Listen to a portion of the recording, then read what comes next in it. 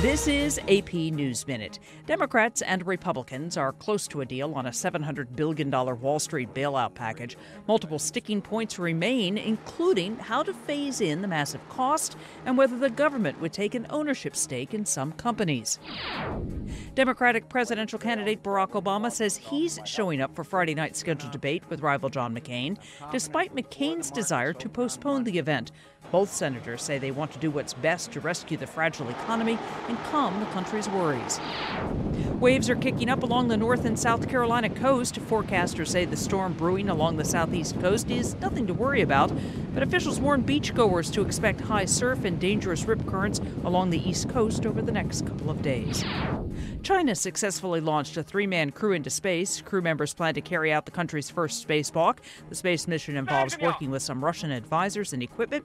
Experts hope it will encourage more international cooperation.